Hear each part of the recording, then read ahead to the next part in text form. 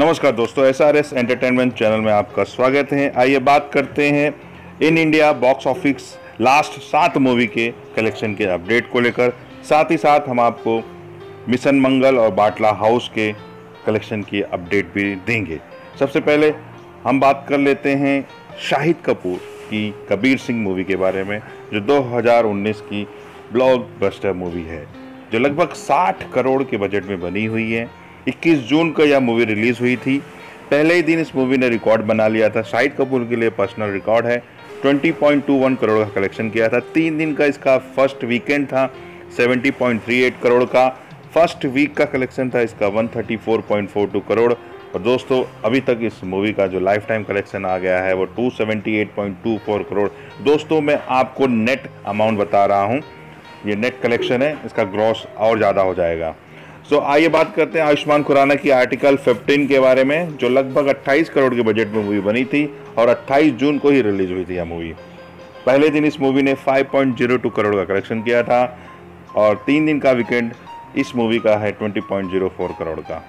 Article 15 का first week का collection 34.16 crore और इस मूवी ने अभी तक 63.05 करोड़ का कलेक्शन करके सुपरहिट की कैटेगरी में आ चुकी है। तो आयुष्मान खुराना ने भी अपने ऑडियंस, अपने फैंस के नफ्स को पकड़ लिया है और लगातार हिट पे हिट मूवी देते जा रहे हैं। आइए बात करते हैं सबके चहेते ऋतिक रोशन की मूवी सुपर 30 के बारे में।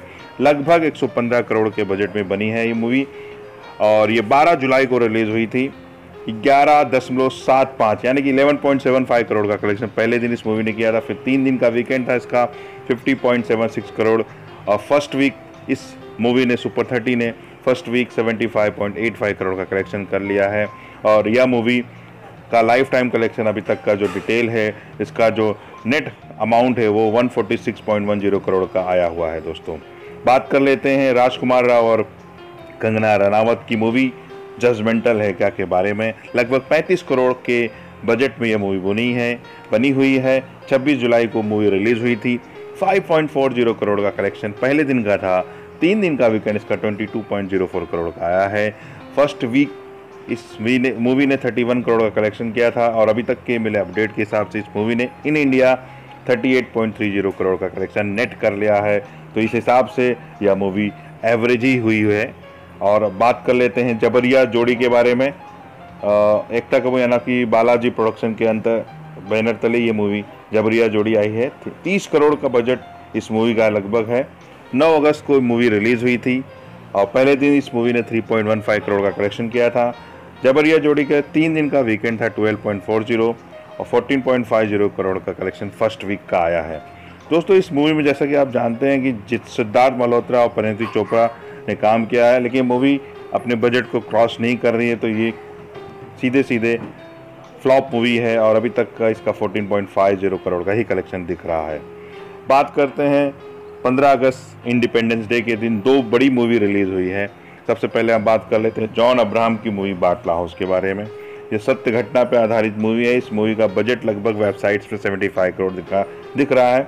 15 अगस्त को रिलीज हुई है मूवी। इस मूवी ने पहले ही दिन 15.55 करोड़ का कलेक्शन किया है। अभी तक के हिसाब से 2 दिन इस मूवी को हो गया है रिलीज होके और यह मूवी लगभग 22 से 23 करोड़ 2 दिन में कर लिया है। तो ये मूवी हिट होगी फ्लॉप आने वाले वीडियो में मैं आपको जरूर बताऊंगा। सबसे पहले अभी हम बात कर लेते हैं अक्षय कुमार, विद्या बालन, सोनाक्षी सिन्हा की मूवी मिशन मंगल के बारे में। मिशन मंगल 15 अगस्त स्वतंत्रता दिवस ऐसे टाइम पे अक्षय कुमार की मूवी आती है और बहुत बड़ी हिट साबित होती है। इसी तरह से मिशन मंगल का जो बजट है 100 करोड़ है। 15 अगस्त को रिलीज़ हुई थी मूवी और अक्षय कुमार अपने लाइफ की सबसे अच्छी ओपनिंग लिए हैं इस मूवी के थ्रू 29.16 करोड़। और इस मूवी का दूसरा दिन भी ऐसा लग रहा है लगभग 18 करोड़ के आसपास आएगा। तो मूवी लगभग 44 और 46 करोड़ के आसपास कैरी कर रही हैं। तो आने वाला समय ही बताएगा कि मूवी कितना बड़ा हिट होती है। तब तक के लिए धन्यवाद।